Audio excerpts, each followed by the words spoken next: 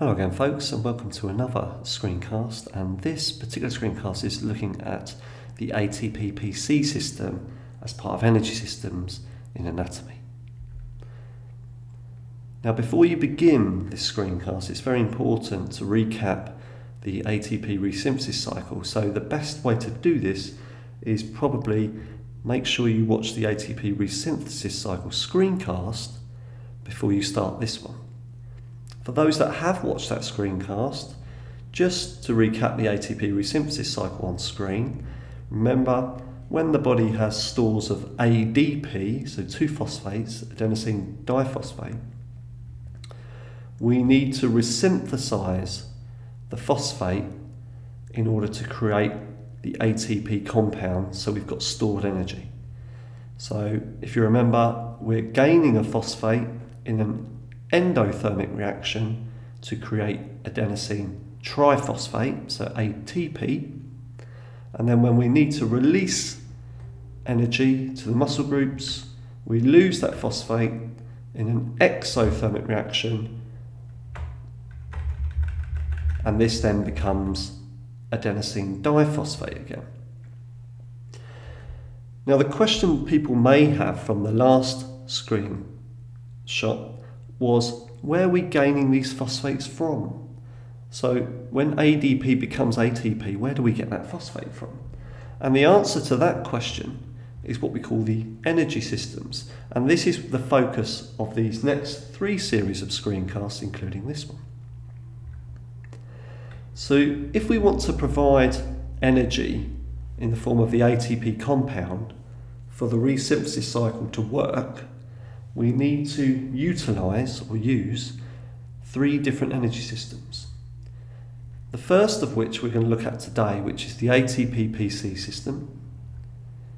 The next screencast will focus on the lactic acid system or the glycolytic system. And the final screencast will look at the 3 different stages of the aerobic system. And it's these different systems that provide that phosphate for the resynthesis cycle to operate.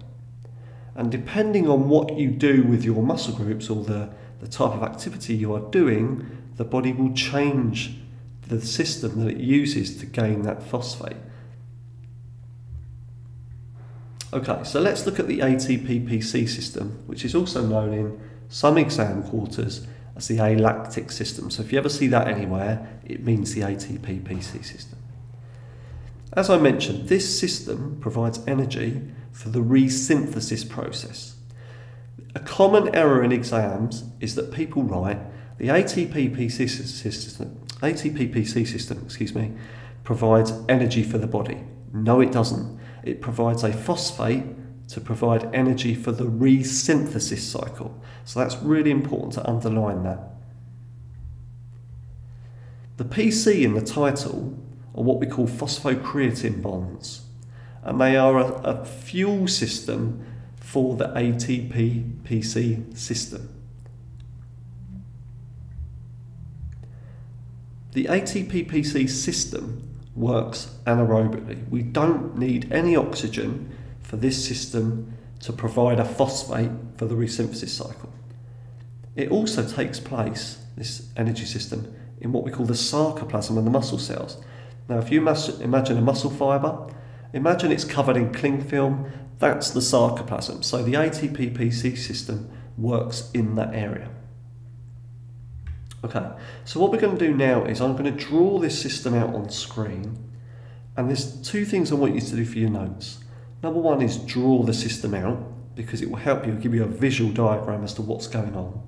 The second thing I would suggest you do is, after drawing it, is write what's happening in a written paragraph. So listen to the phrases that I'm using and try and write it as a written paragraph, because in your exam you won't be asked to draw this system out, you'll be asked to explain the system, and the easiest way to do that is to write a complete paragraph about the energy system.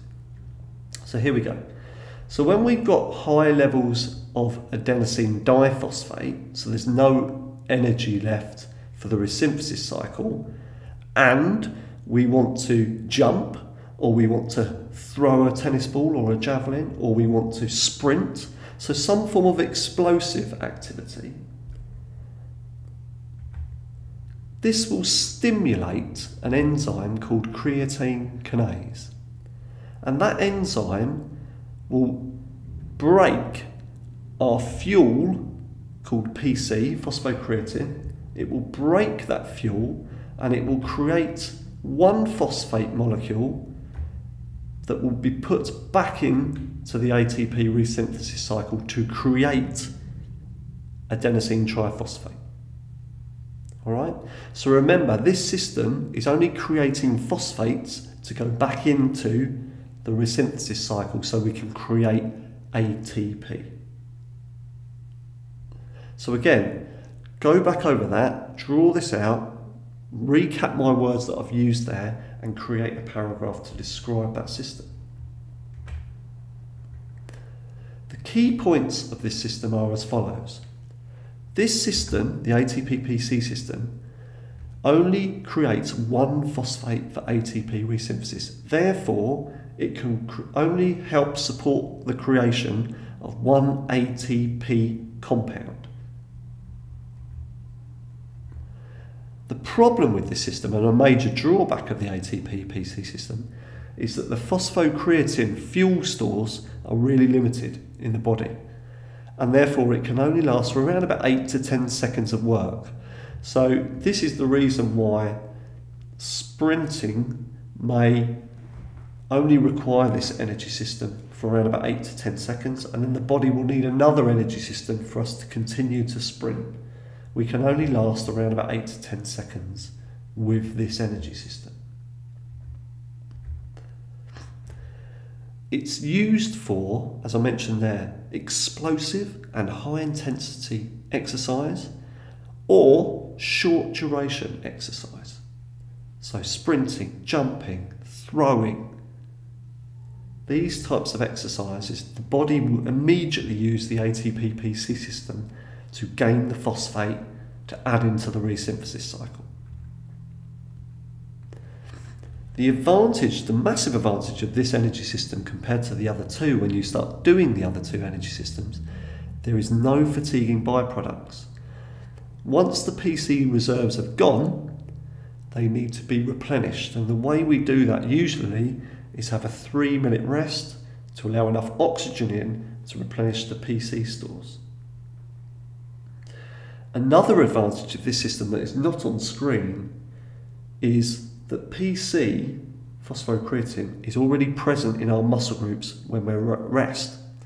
So we can stand up and sprint, we can throw very quickly, we can jump very quickly because there's this PC fuel in the body to do that. However, when you look at the lactic acid system and the aerobic system, they require an extra form of energy in the form of food. So we need to bring in food to use those systems. But the ATP-Pc system doesn't need that. The PC fuel is already in the muscle groups. Okay, once again, go over the screencast, make sure you understand this energy system, and if you need any more help or support with anything to do with A-level PE, please head to the I Speak PE channel on YouTube.